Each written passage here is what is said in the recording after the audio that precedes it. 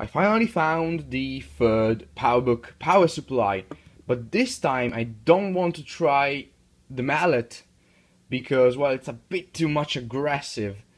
But I want to try the vise. I will use the vise to just go ahead and apply pressure to this side here, and hopefully I will split the joint where both shelves were welded. Because as we know, there is no welding onto those two sides here whatsoever. So hopefully, by just applying pressure right here, I will be able to split the case into nice clean halves. Let's give it a try. Here is what I came up with. Essentially, I've got the power supply plus two screwdrivers, which are just holding down those two pieces here. Because if I would just go ahead and put the power supply directly into the vise, it would be just making pressure over the corners and then split the case this way, which is no good. So hopefully something good will happen. Oh, can hear it cracking. That's good.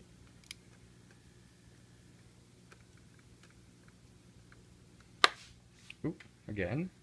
So it's cracking. Hopefully it won't shatter into million pieces. Let's just back off a little bit, see how the case is doing. It hasn't break yet. Let's just apply a bit more pressure. And hopefully, so yeah, that is in a very nice place. You can see it's just directly pushing over here. But this one here went a bit further. So yeah, it's starting to. The other thing that might make. Oh, here's what happened. What's happening? Crack.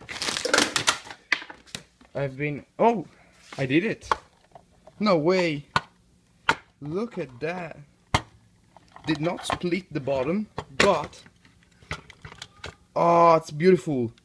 So I think that finally I nailed it. What I was doing, essentially, I used two screwdrivers like this. So the ideal would be to put a little spacer like this big onto this side here.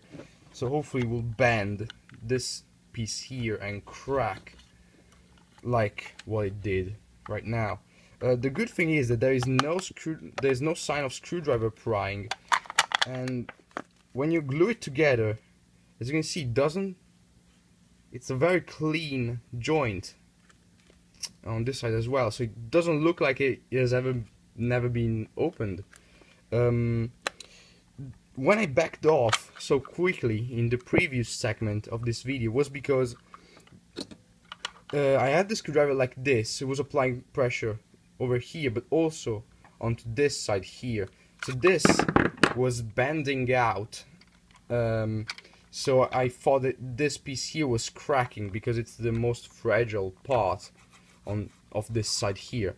But fortunately, it's still in one piece, and I may have applied too much pressure because I was also able to separate the plug from the rest of the casing, which might come in handy when I'm doing the recap, because this thing is quite big and bulky.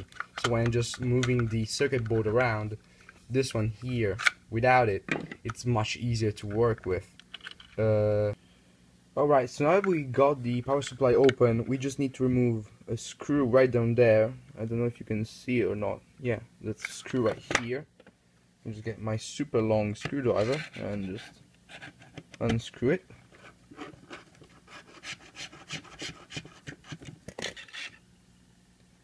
Here's the screw.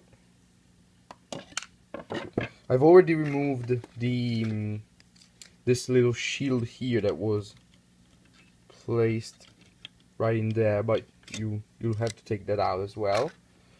Then I can just go ahead and lift the board, and there it is. I can clean the capacitor gunk out of the case later. Now I'm gonna do a quick check of the fuse, which is still good.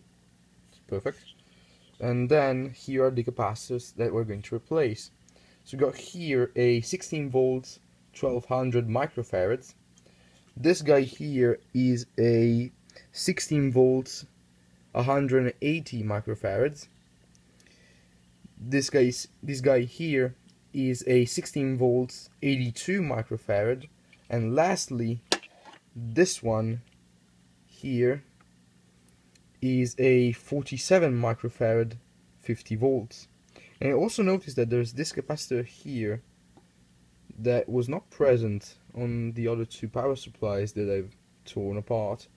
So hopefully that will be good, because I don't know, no, I don't think I got replacements for it. But it's not an Elna one, so hopefully it will be still good. Also, you have to remove this little dab of hot glue, and you want to keep this little inductor steady, because if not, you might risk stripping it off. So I usually go ahead with a pair of pliers and start cutting out the glue. Maybe.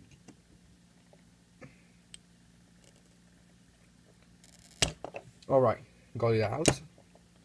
Now I'm going to just go ahead and heat up my soldering iron, and we're going to start desoldering them.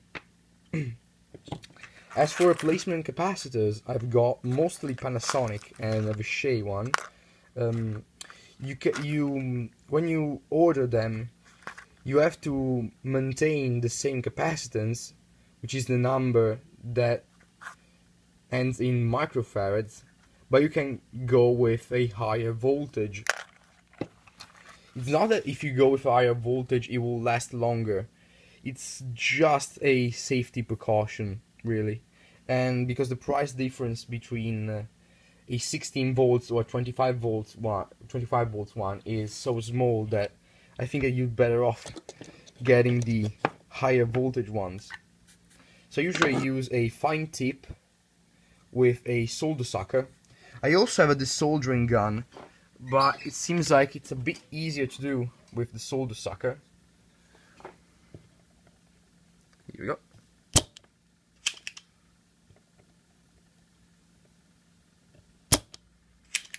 I'm also going to take out this one here as well while I'm down there. Make sure it's not all the solder is removed. And also let me just remove it from here. It's not enough.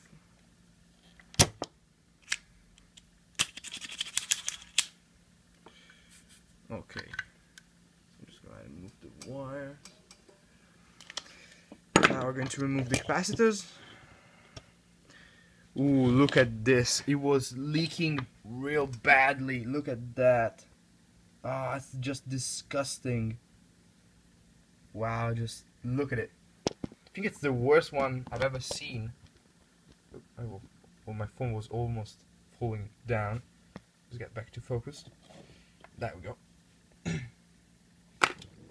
I usually pick up a Q-tip, put some alcohol onto it, and then just go ahead and clean the board, and then just go with the other half and just dry it out. Now it's just nice and shiny like new. Ah, disgusting. Let's see also if we can remove the other ones. Just go ahead and tilt the lamp a little bit. I'm just going to pick up my little pair of pliers.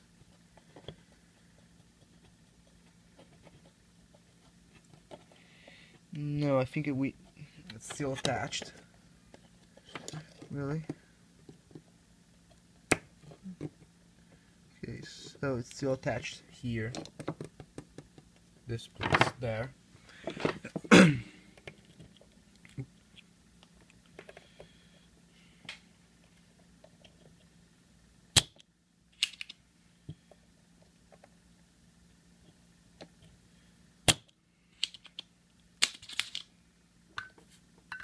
Okay. Let's see if we can just get it out.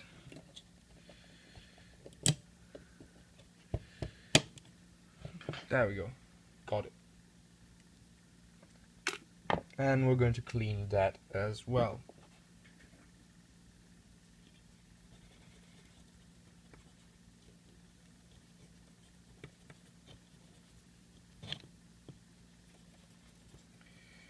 So I just go ahead and slide in the replacement. Mind you that capacitors have a polarity. The one with the stripe is usually the negative, and you can also see that the positive has got a longer lead than the negative. They've marked the positive with a little plus, and usually the negative, as you can see, has got a little dot, a white dot there. So you just go ahead and line it, fold the leads. We're going to put the other one as well, which is the 180 microfarad one. This guy here goes in this way, and we're going to fold the leads back.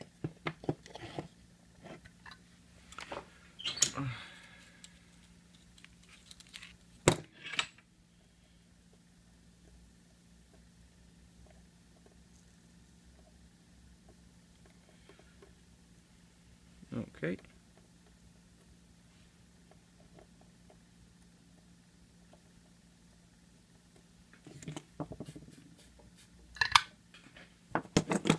And now just go ahead and cut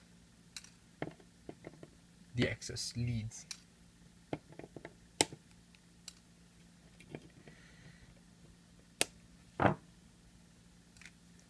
We'll resume with the other one because the memory of my iPhone is almost full. It is now time to do this guy here, which is the 82 microfarads, and there are those two leads, this one and this one. So let's just go ahead and desolder it as well.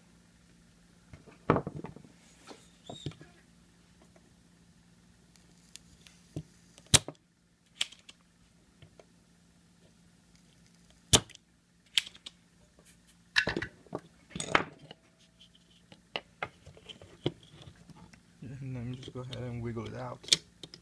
Oops. There it is. And was also leaking junk.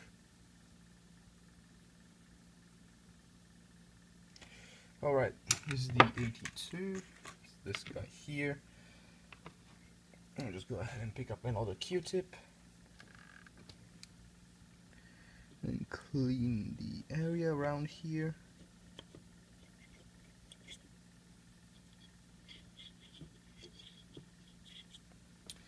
Alright, so now let's just go ahead and slide in the new one. So it's positive, goes in this way.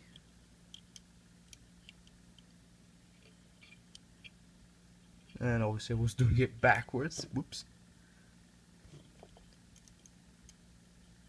Alright.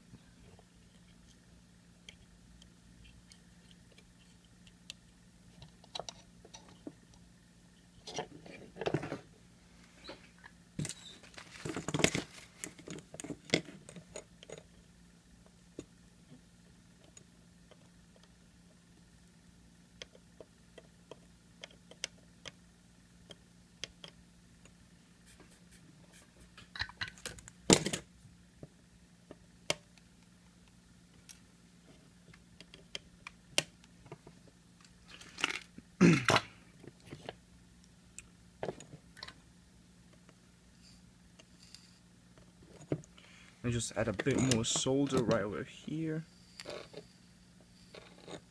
Perfect.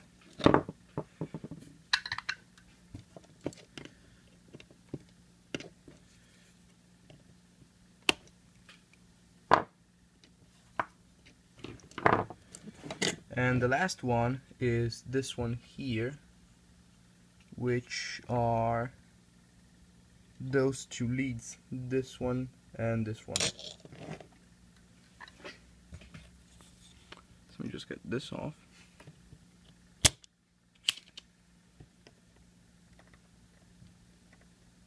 And this is in a fairly tight spot. Just make sure. Yeah. Alright. So just go ahead and pick up my pliers. Just go ahead and move it and take it out. Here it is. Alright, this was also leaking. It's quite hard to see. As you can see, it has some black goo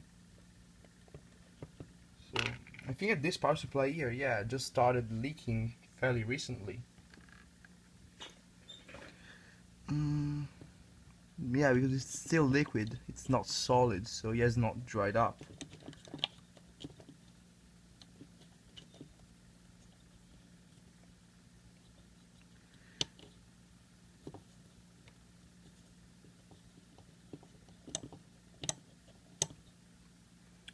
Okay, so it's nice and clean.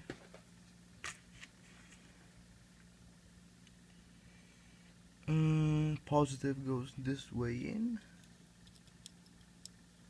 Yep.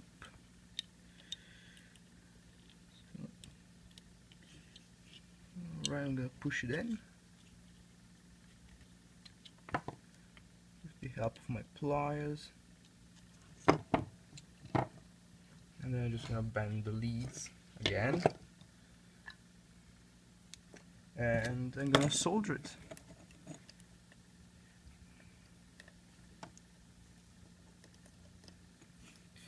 You don't need a high-end soldering iron like mine. I think you can just get away with a cheap one, but if you can, I think it's always better off getting a good model and keeping it forever rather than buying one every time you need to do some soldering. So let me check that everything is okay. All the solderings look good.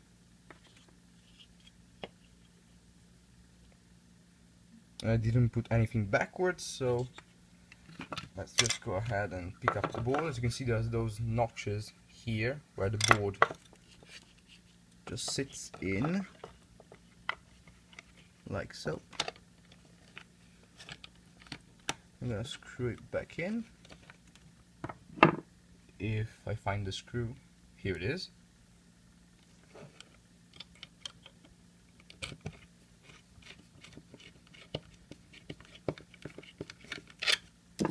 Apply this shield here,